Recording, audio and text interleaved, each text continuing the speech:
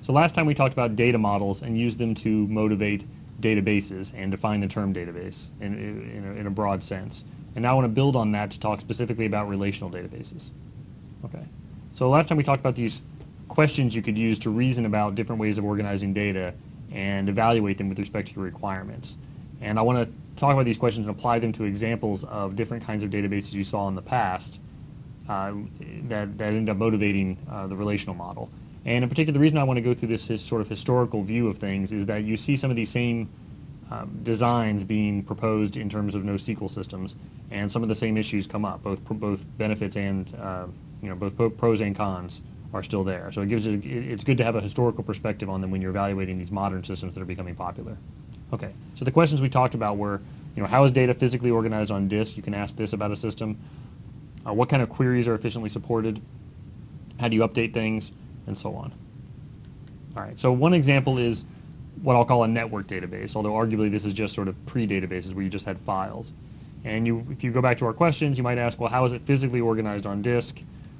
Well, if you're using sort of a parts and orders model here, you would have a order record, and it would have an address associated with this order record that would physically point to the first part associated with that order, and that part would point to the next one, and so on. Another field in the record would point to the customer that made that order. Okay, so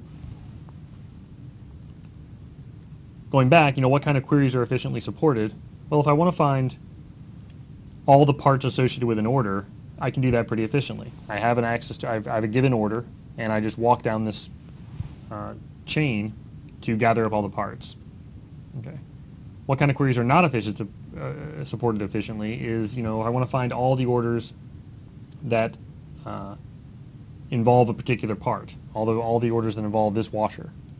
Well, now I have to scan every order to look for them. Okay. There are some ways around that by putting back pointers and so on. Another problem with this file-oriented, sort of proto-database model is that whenever I want to make a change to the data, right, if I want to have an extra field added to support the billing customer as opposed to the shipping customer, well, I've just added a new field. I've extended the length of this record. That means that everything else below that record needs to be moved. More importantly, all the programs that navigate this structure now need to be aware of this other field. They all need to be rewritten to accommodate this extra piece of data. Okay.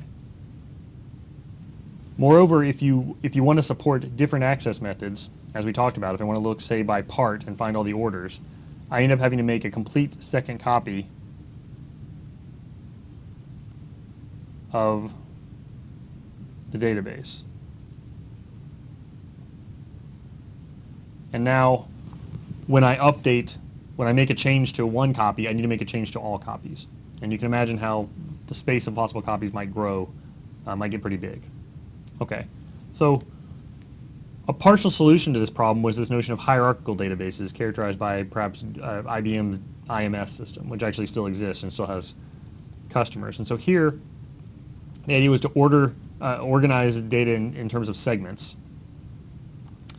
But still, the logical model had this hierarchical flavor that we saw in the network model as well. So here I've made the top level access be customer instead of order.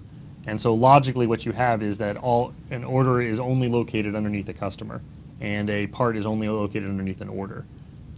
However, given that they're in separate segments, I can make a change to one segment without having to break all the code that accesses other segments. The downside that still exists here, though, is that the programmer, the application developer, still needs to understand this hierarchy in order to find anything. Okay, they have to actually know exactly how things are organized. For example, that orders appear under customers. So you still have to anticipate what kind of access methods your customers are going to want and design for those. All right. Updates here are a little bit easier, given that I can add an order to one segment, store it elsewhere, without affecting all the other structures. And I can even add a field, and I can only make changes to the orders as opposed to changing everything. Moreover, the software layers on top of this, we're able to sort of insulate from those kind of changes with with some reliability. Okay, so this new field would only be passed back to the client when they actually needed that new field.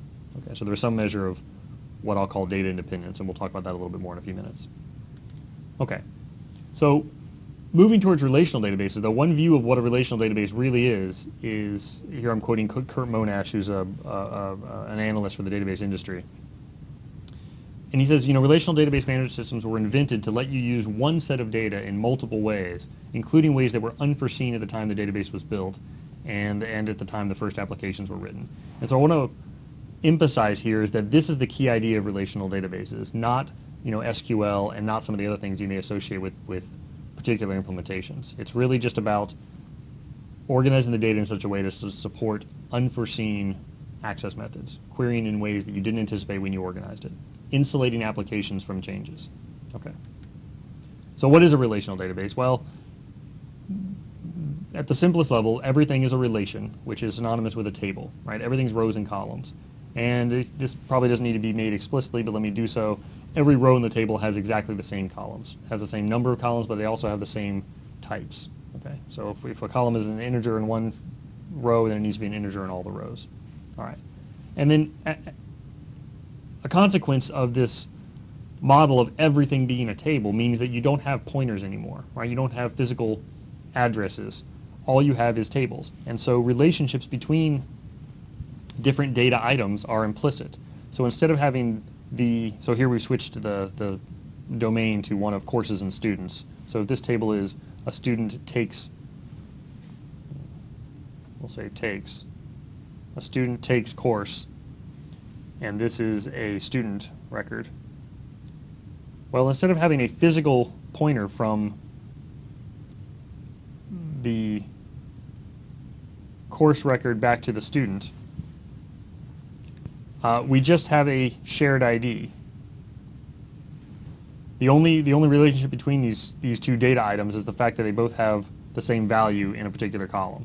Okay, and so this is, intuitively this sounds really bad for performance right off the bat, right? If I want to go look up all the students names associated with a particular course, once I have my course, I need to go look up in this table all the values that match, as opposed to just navigating directly to them, which you could do with the hierarchical method.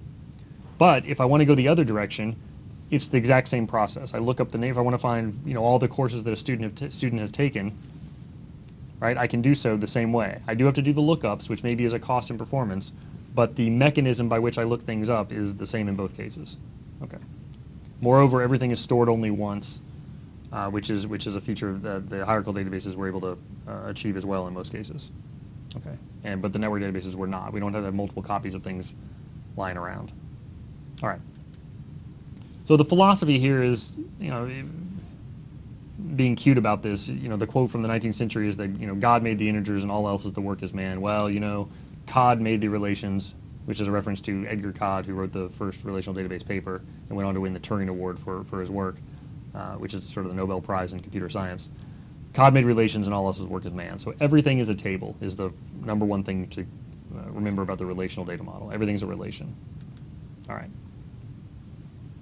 So let's actually break here and I'll pick up with this slide next time.